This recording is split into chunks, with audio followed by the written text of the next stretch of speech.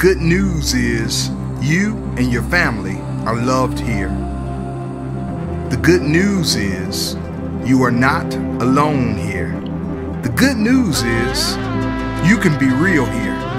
The good news is that this church and the people in it are not your hope, but the God who created us is. The good news is what we preach and what we teach. The good news is that God's love, His mercy, His grace, and His forgiveness is specifically for you. The good news is while we're opening these doors and inviting you to belong to a community where you and your family can flourish in the life God intended for you to live, to be restored, to encourage others, to discover the mysteries of God that are hidden in Christ. Join us. Well, good morning, you Flourish. Good to be with you. Pastor Kurt, thank you so much for allowing me the privilege to share this place with you today. I was up early this morning, 6, 7 o'clock, because all the power is out at our church. So we had to cancel all the services. And they kept calling me over and over and over. I said, stop calling me. I'm at You Flourish today. You guys figure that one out. So great to be with you, great to be together. Before we open up the scriptures, I want to just invite you for a moment to just quiet your hearts with me. Can we just take a moment to open our hearts and minds to receive whatever it is that God wants to say to us today?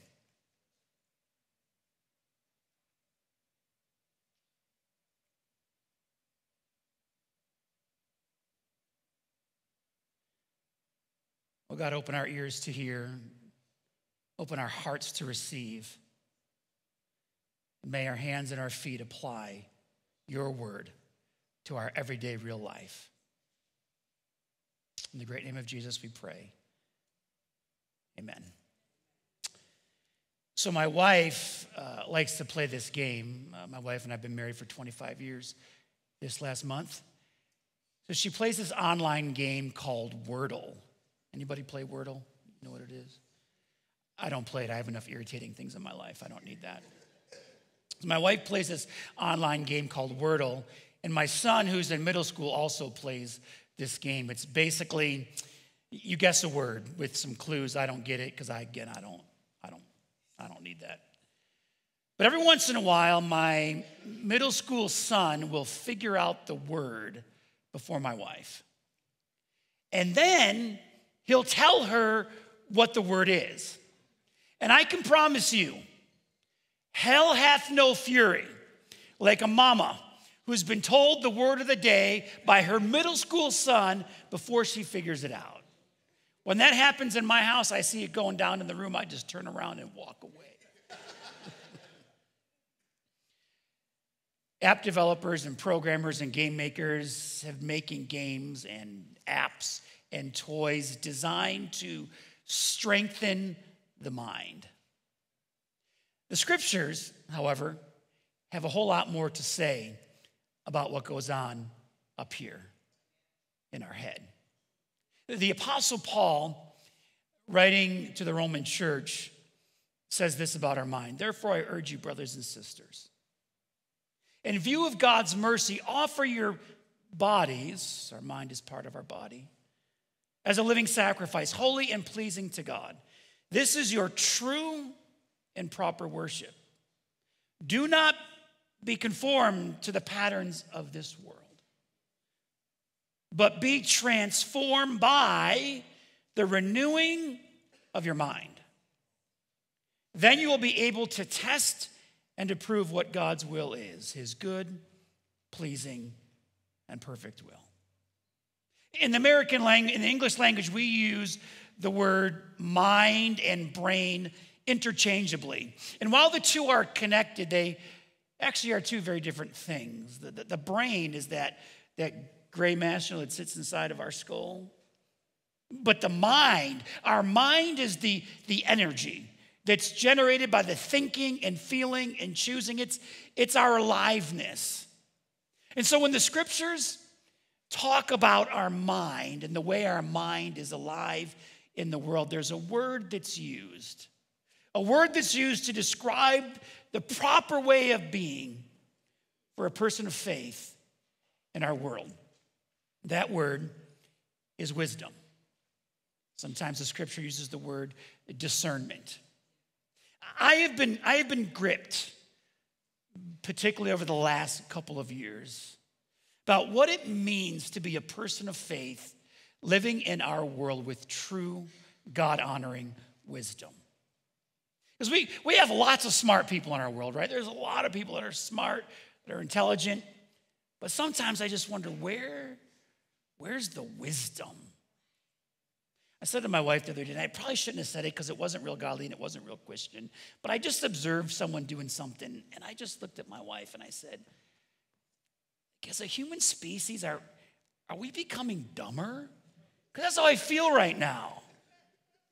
Where's the wisdom?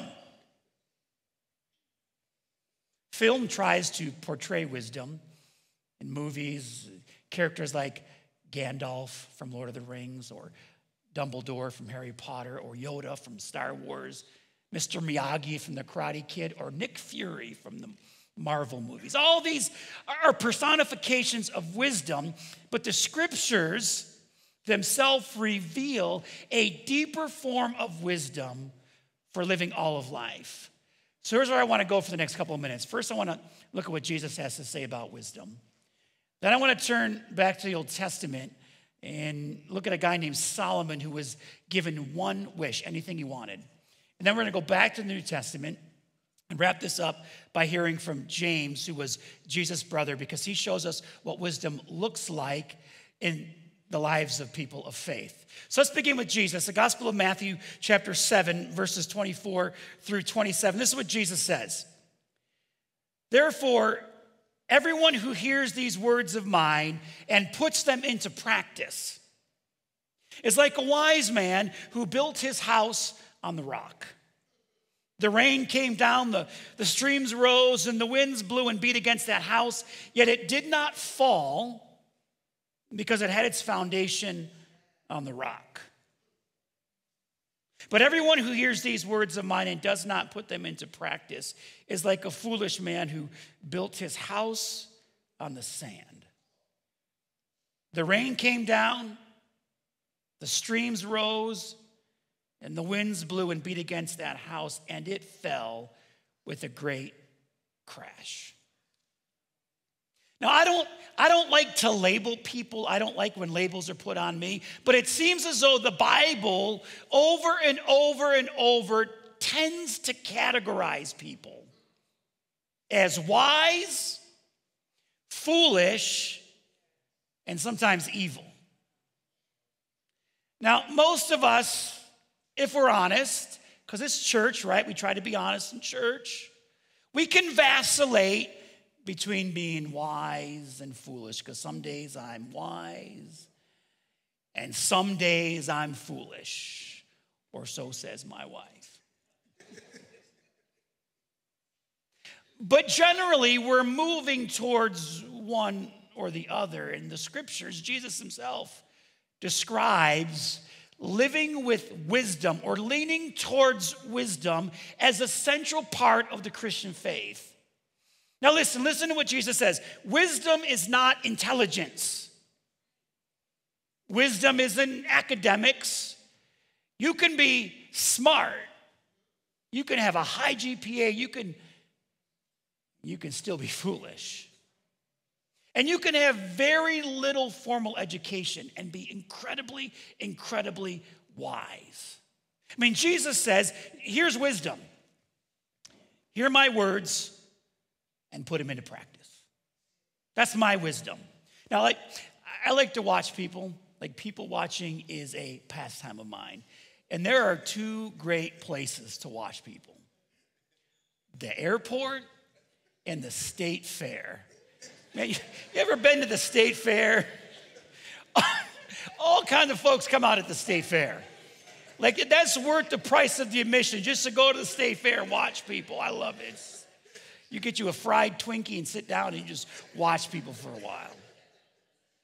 And what it seems, at least to me, as I watch people, emotional reaction has replaced thoughtful response.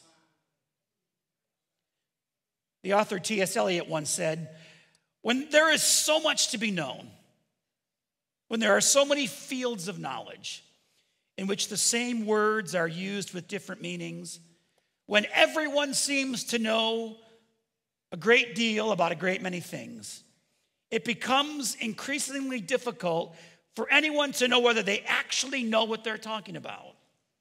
And when we do not know enough, we tend to substitute emotions for thoughts. And I suppose if Jesus were here this morning, he would say when we substitute emotions and emotionalism for thoughtfulness, we're using sand as our foundation.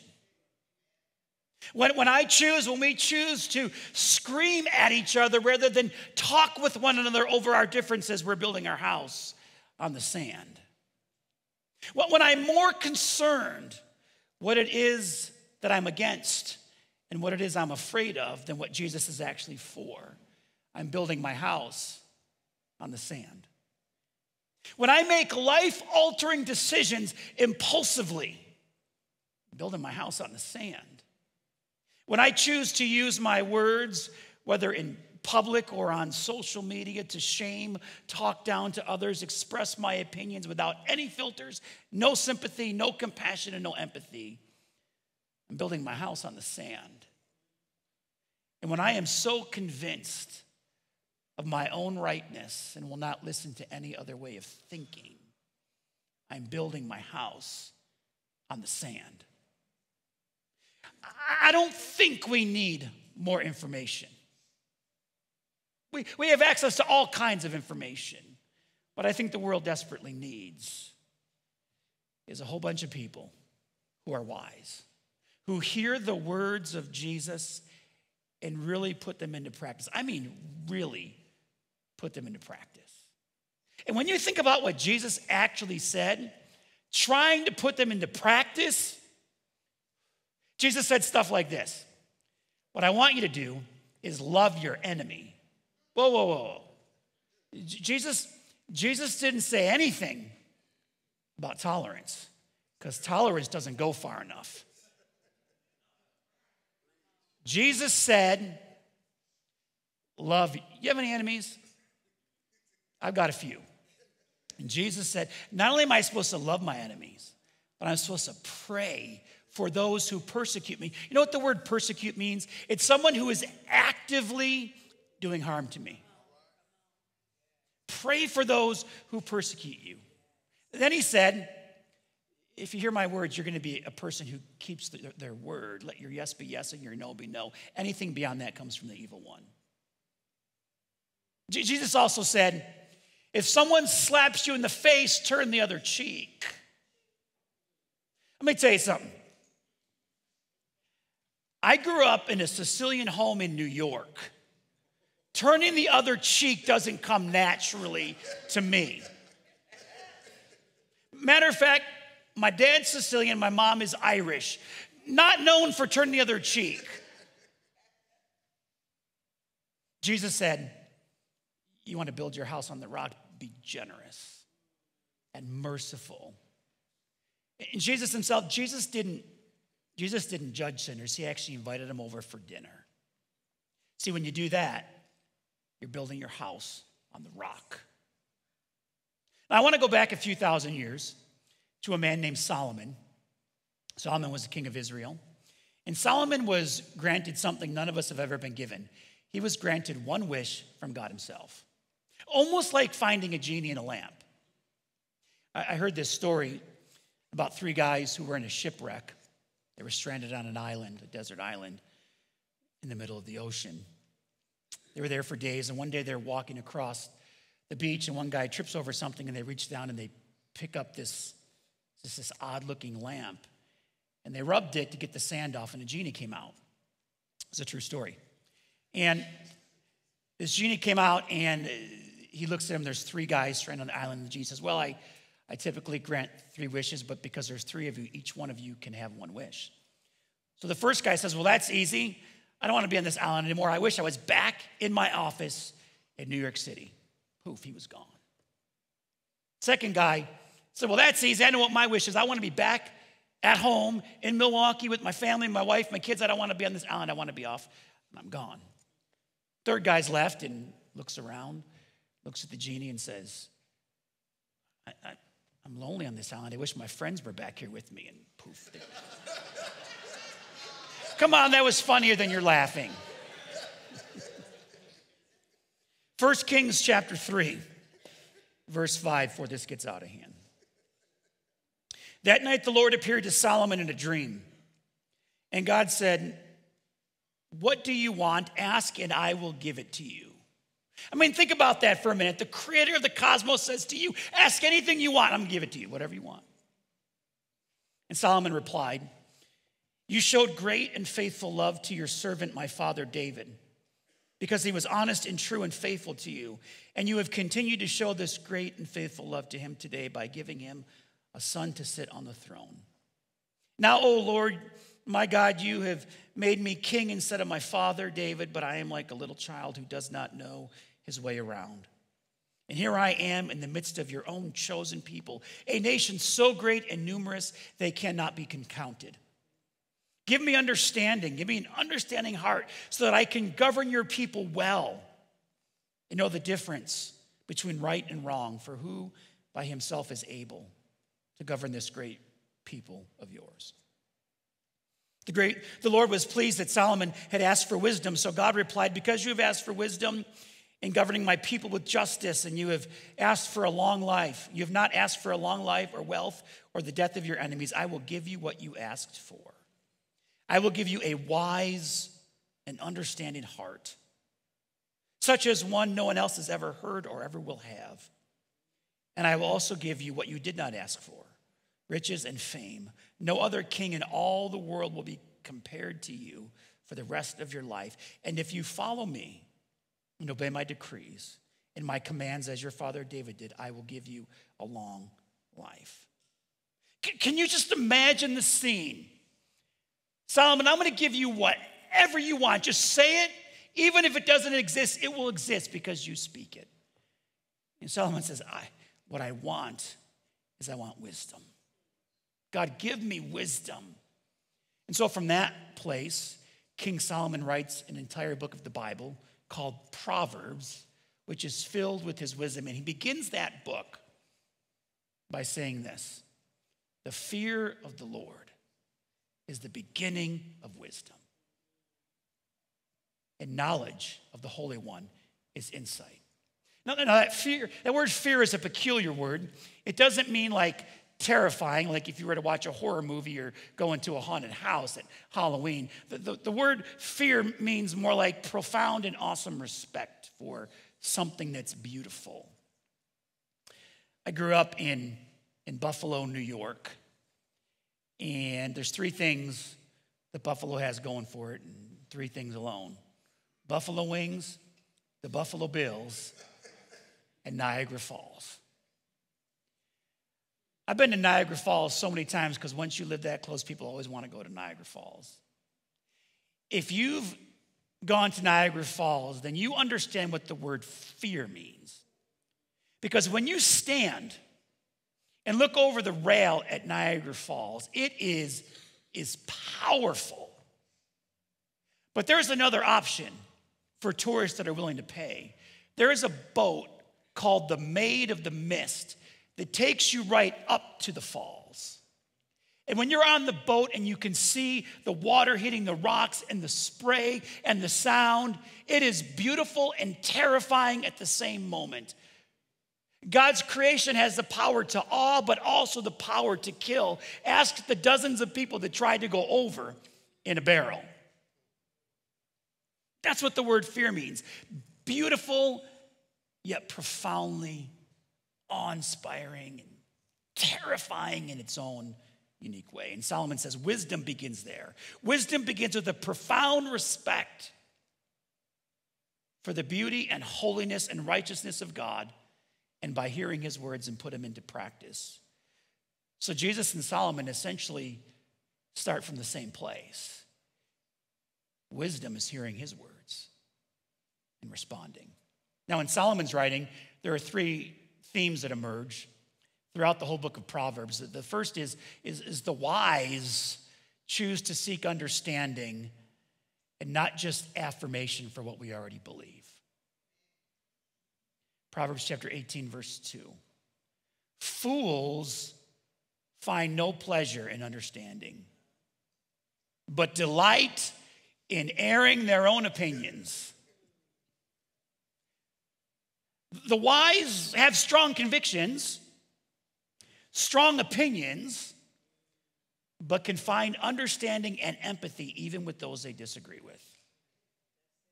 In the book, The Wisdom Pattern, the author writes, private feelings are our form of truth today, a kind of ultimate self-absorption.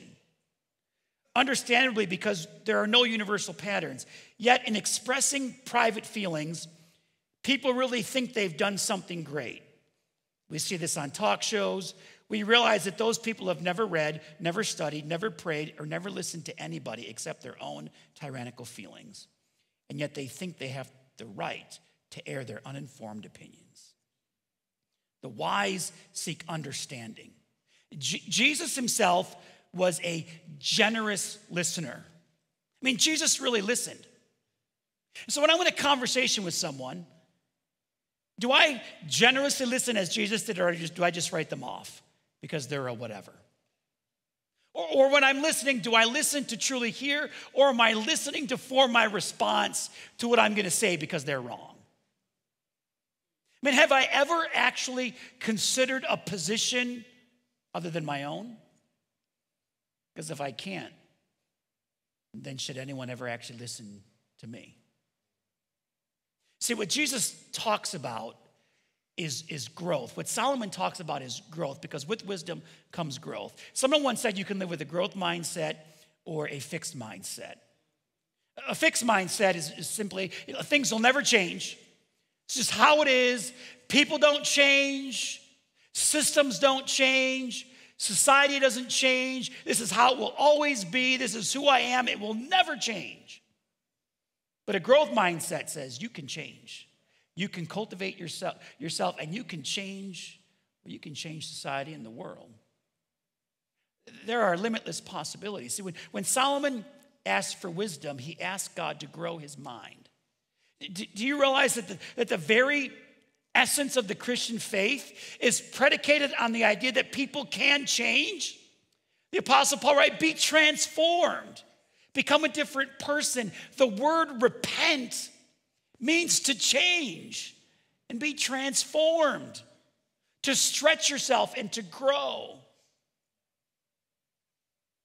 But sometimes it's hard to stretch ourselves, because if you're like me, I don't like change and I can get stuck.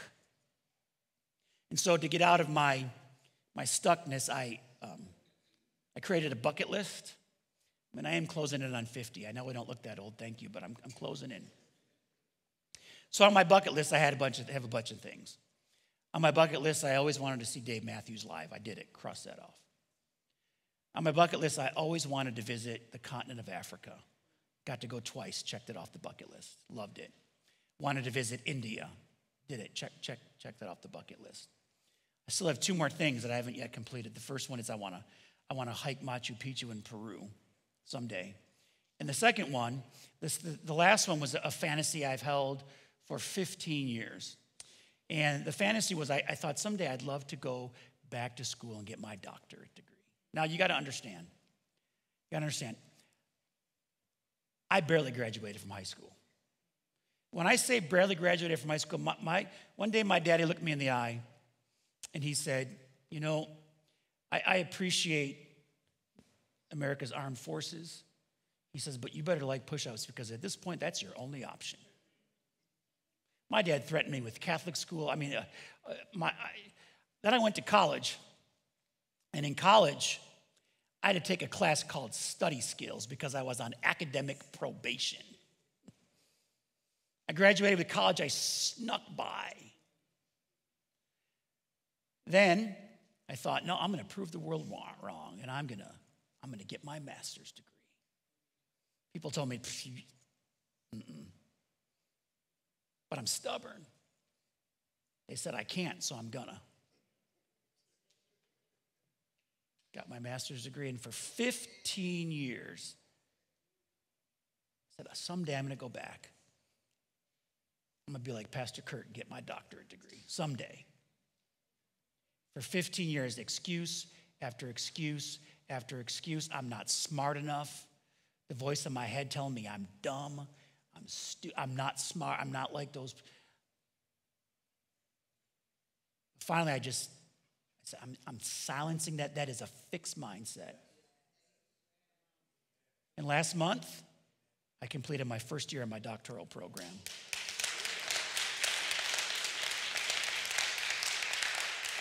With a 97%. It's not about school. What it's about is a guy who thought he was stupid, unintelligent. No. People can change. Secondly, Solomon reminds us that the wise often pursue guidance. Proverbs chapter 12, verse 15.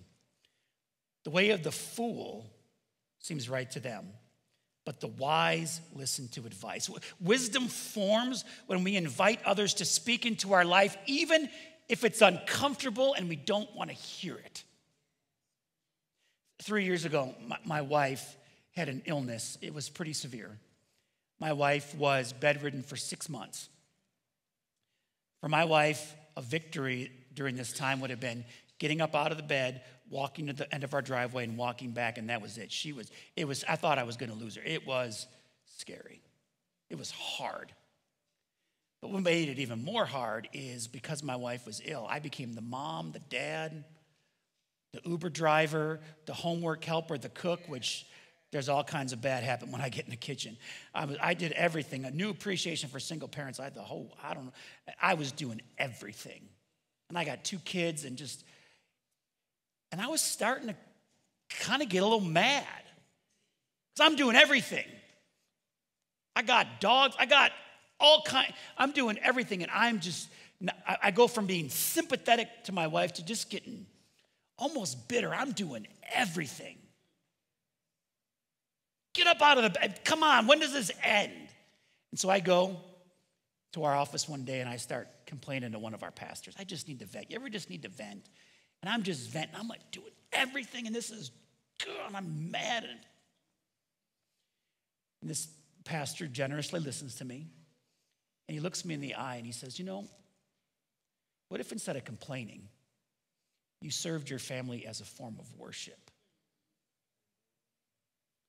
After that, I picked him up off the ground, brushed him off, because that's not what I wanted to hear.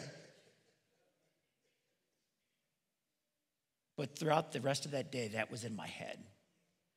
So that evening, I went home. When I got home, there was dishes everywhere, because my kids are slobs. Dishes everywhere.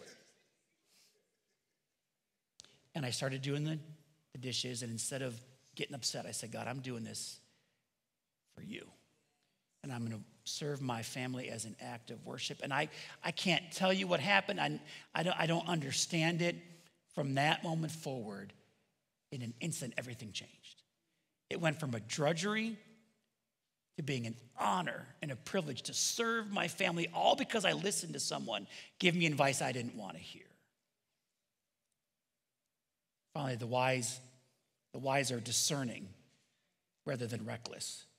Proverbs chapter 17, verse 24, Solomon writes, a discerning person keeps wisdom in view, but a fool's eyes wander to the ends of the earth. The word discerning simply means to recognize and respond to the presence of God in the midst of everyday life, believing he's all around. Learning to really see God at work in the world and involving him in your decisions. A belief that the Holy Spirit does guide us. A belief that love is our primary calling. Living with a deep-seated belief that God's actually good and he wants good for us. See, Proverbs also provides a very vivid picture of someone who is foolish and not discerning, one who chooses not to listen. There's this proverb, Proverb chapter 26. It's one of the most vivid pictures you'll ever get. You ready?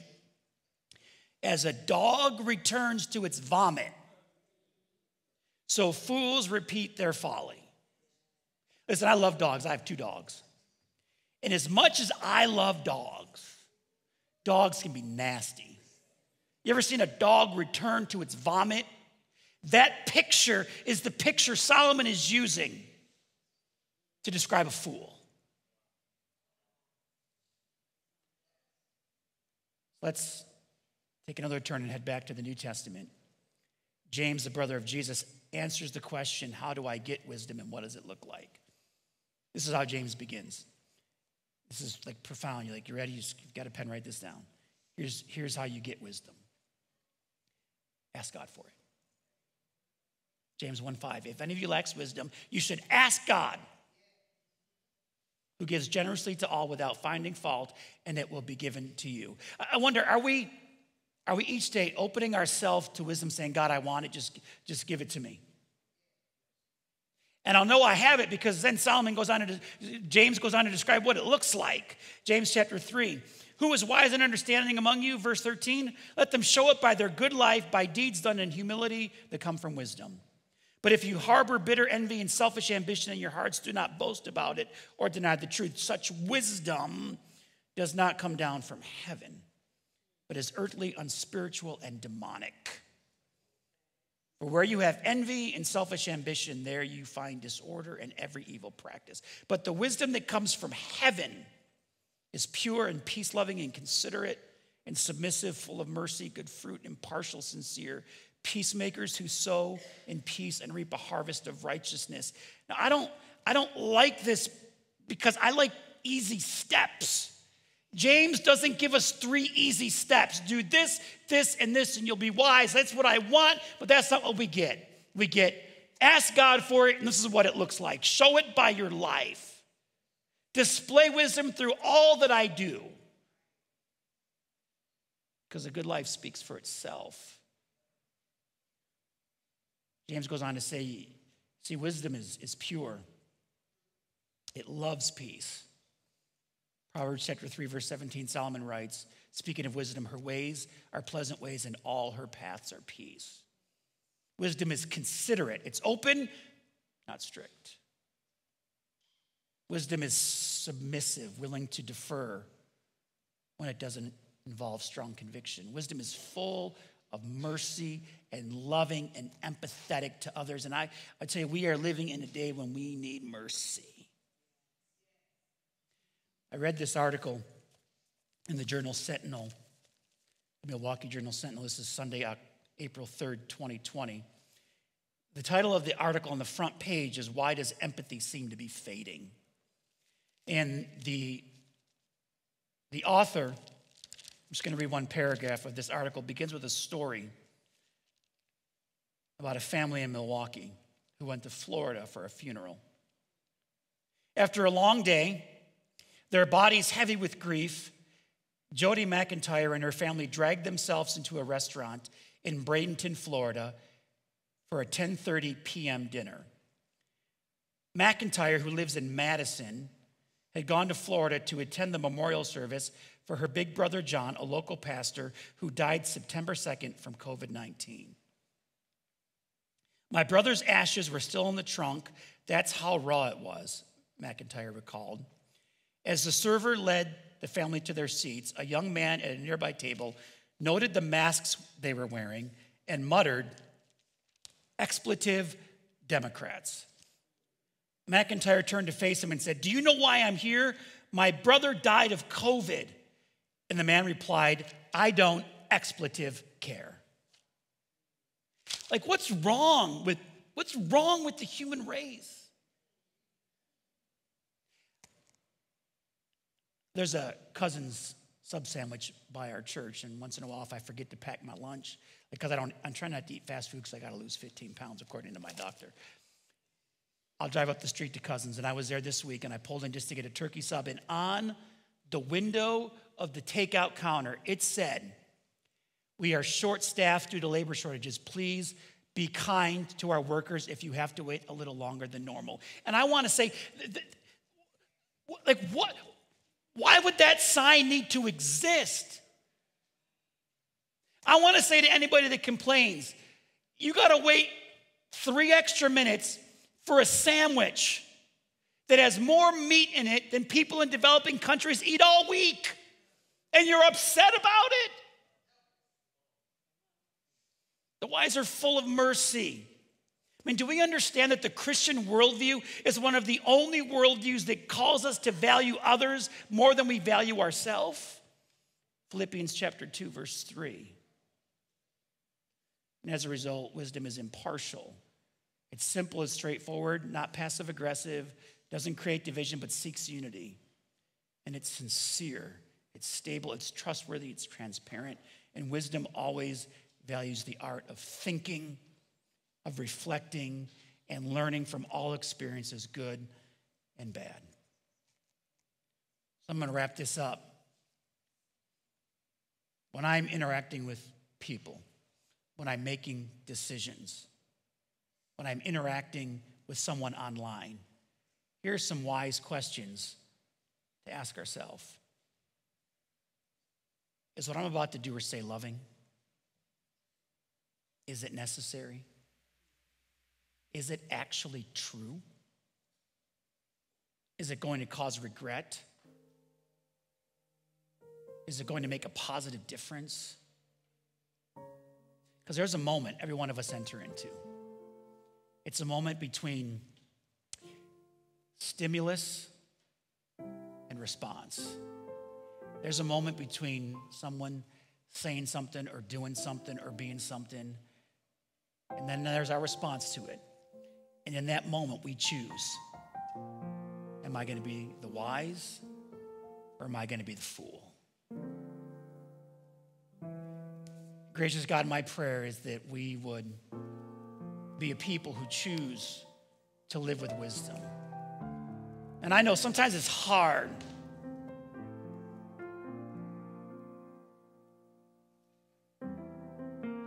My prayer is that we would have grace. The grace to live with the wisdom that you speak of so often in the scriptures.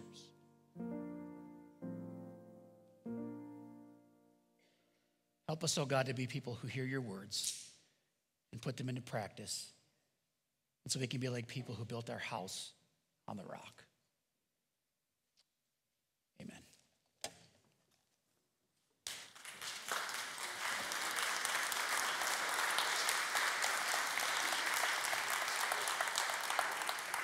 Thank you, Pastor Mike, for sharing the word this morning. We've have an opportunity, if there's anything that you've heard in the sermon that you may not have taken that step in giving your life to the Lord, you'll have that opportunity today. Romans 10:9 says, if you confess with your mouth and believe in your heart, God has raised Jesus from the dead, so you shall be saved. And if there's something you heard today and you want to take that step in salvation, we have Gus and Deanne on our prayer team who's here ready to pray with you this morning.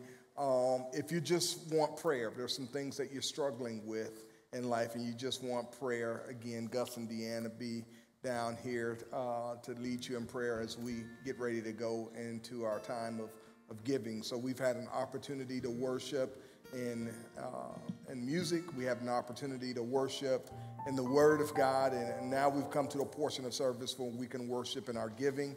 Here at You Flourish Church, we got 3 ways that you can give.